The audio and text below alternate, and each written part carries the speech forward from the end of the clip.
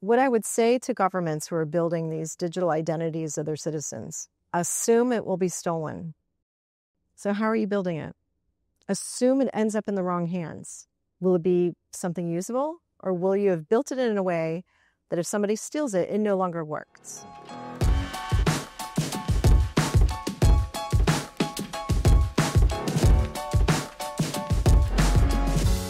Hello everyone, I'm Charles Lobo, Regional Risk Officer for Visa for the Central and Eastern Europe, Middle East and Africa region. In this special episode of Visa Spotlights, we have a very special guest, Theresa Payton, who is the first female CIO at the White House. Theresa brings a wealth of experience, including her time at the White House as the first female CIO. Theresa, welcome. And thank you for joining us. Thanks for having me. So let's jump right in, Theresa. Could you elaborate on how AI-driven deception is just changing the landscape of cybersecurity? And what are some of the specific challenges for businesses? Yeah, it's interesting. It's such a great question to kick off this conversation with. I saw the term the other day, weaponized familiarity. And I think that sums up what we're looking at here. So even though this is a tremendous time with technology, and there's so many energizing, positive things about technology, we're seeing where that sense of trust that we've developed when we do digital transactions is actually being used against us on a speed and scale we haven't seen before. Yeah. And that makes a lot of sense, Theresa. In your experience, what are some of the most effective strategies for designing secure digital systems?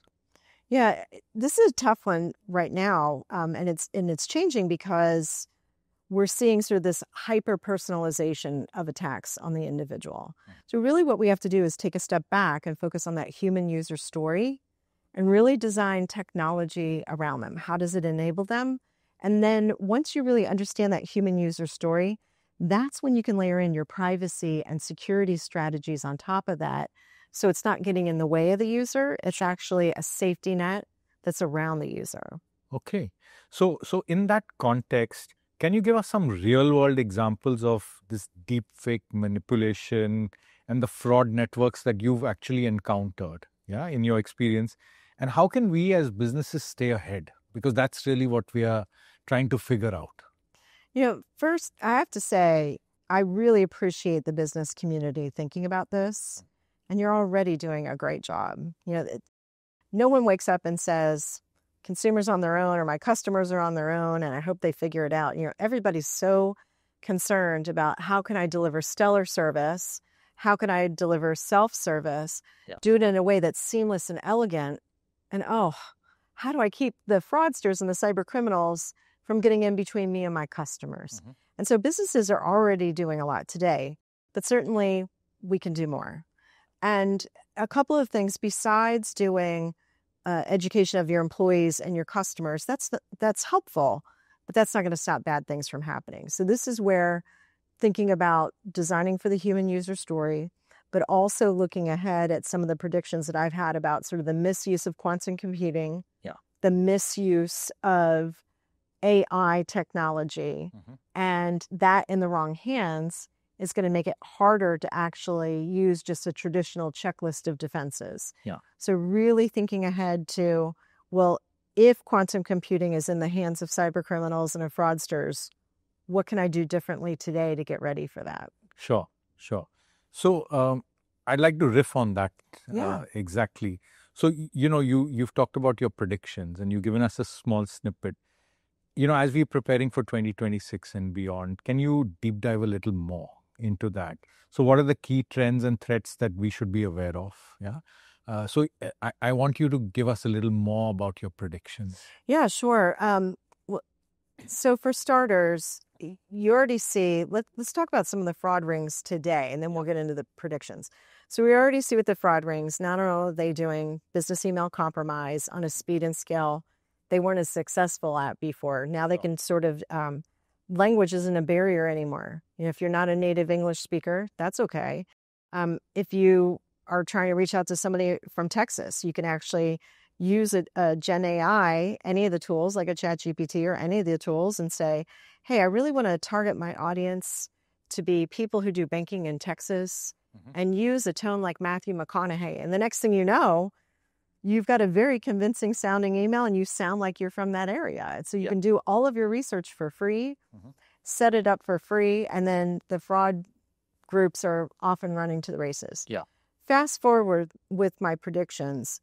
There have been past data breaches of our fingerprints, of our facial recognition, Yes. of all of our personal identifiable information, but also our biometrics.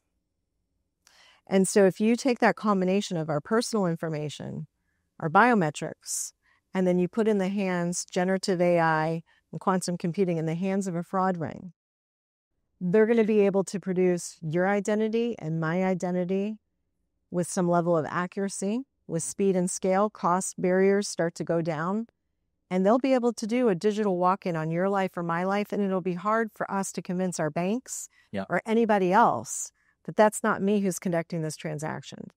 So we have to be designing for that now, because that day is coming where we will have digital identity walk-ins, and it'll be hard to eradicate them from our actual true identity. Yeah. You know, we are in South Africa. We are in a part of the world that's developing very fast. And it's not just South Africa, but it's the region per se, where a number of governments are embarking on building out digital identities and digital databases. What advice would you have in the context of what you've just shared with us? Because part of building these databases is actually collecting those digital imprints of either fingerprints or irises and things like that. What advice would you have? And do you see governments working with firms to secure these databases? Because that's really the crux of the issue. What could go wrong? Being able to protect all this information we've collected. We've been saying for decades now, almost my entire career, we have to protect this, we have to protect that. Let's have regulatory fines in case companies don't take it seriously enough. And what I would say to governments who are building these digital identities of their citizens, assume it will be stolen. So how are you building it? Assume it ends up in the wrong hands. Will it be something usable, or will you have built it in a way that if somebody steals it, it no longer works? You know, if you think about a car, for example, what modern day car technology has done, and it's a constant race because it's constantly evolving. But right now, if somebody tries to steal your car, if your car gets too far away from your key, the car will stop working. Yes. Or you can do a remote command with the car company and say, that's not me driving the car. Can you stop the car? Sure. What do we have for digital identities? Are governments actually building in that creativity and design? Are they actually assuming at the starting gate, this is going to be stolen? So how do we make it unusable, unreadable? And sadly, I don't hear that in design. So I hear things, well, we're going to store on the blockchain, we're going to do this, and we're going to do that. We've learned the lessons hard way over and over again. Nothing is forever impenetrable. Nothing. So in that context, you know, we've talked a lot about tokenization of data. What are your thoughts in the context of that about tokenization? You know, Visa has been a proponent of tokenization for credentials, payment credentials. And we've seen some wonderful results in that. But yet again, one cannot rest on our laurels. So we're constantly trying to advance on that technology. In the domain of digital identities and digital data, of personal data, what are your thoughts about tokenization? Absolutely necessary. Can't be the only thing you do, but yes, Visa has been a leader of tokenization for many years. I'm a huge fan of it. And now we're finally getting to the point with computer processing power that the compute cost is going to come way down, and the speed at which you can do tokenization is going to go up. Because in the past, sometimes, depending on the transaction, the consumer might not have had patience for it, right? Yes. But now we're at that point where the technology is caught up to the design idea, and it's absolutely essential and necessary. I would love to see tokenization pretty much of everything. So it's like you get a one-time tokenization of my voice. And once you use it for this one-time authorization and authentication, the next time you get a tokenization of my voice, it'll be a different token. And so I love this idea of integrating that technology that's been around for a while, but it's been hard to make it feel frictionless. Correct. And so some of the technologies that we've been talking about and we are on the verge of launching in our markets are things like payment passkeys, where you create, it's highly secure, it's created one time, but then can be reused to eliminate the friction, because that's the other thing that consumers don't like is the friction. They want the security, but they don't like the friction. So finding that sweet spot is something fast and frictionless. Exactly. So Theresa, I want to wrap up with my last question, and just reflecting on your time in the White House. I'm sure that was quite epic. Yeah.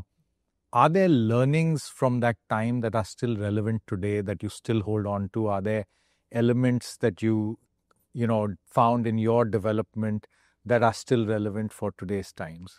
Yes, and this one's going to sound counterintuitive. I've thought about your question a lot, and one of my biggest lessons learned from my time at the White House was to live in awe and live in analog. And as a technologist, that sounds counterintuitive, but every day, be grateful and in awe of the work that you're doing. And the day that you're not, you're in the wrong field. And living in analog really makes you think twice about how you design technology and how you make sure the technology is serving us as humans versus the other way around. I mean, sometimes, doesn't it feel like you're feeding a beast sometimes? You type in this and then do this and then do this thing and do that thing. And it's like, wait, I thought technology was supposed to serve me. I feel like I'm serving it. Yeah. So my biggest takeaways are to live in awe and to live in analog. And then I would say followed by, as technologists, we often are, it's almost like every problem can be solved with technology. Like we're constantly thinking, how can I optimize this and how can I do this differently? And if only I could retire this and do something new with newer technology, it would be better. And I would challenge you that, again, just take a deep breath and talk to the humans who are using the technology and really understand before they even touch the keyboard or their smartphone or used voice, what were they doing before? What are they multitasking and doing while they're doing the thing on the technology? And what are they going to be doing after? You're going to design a system so much better around really understanding what they're bringing in that moment that the transaction's happening. Are they a distracted user? Are they a very focused, engaged user? And so those design stories change depending on sort of the user story behind it. And I would say, coming from financial services, obviously we always thought about seamless, frictionless, and all the regulatory burdens that come with that. But it was really some hard-learned lessons when I got, kind of in the White House operations tempo that some of those new lessons learned came to me. Fantastic.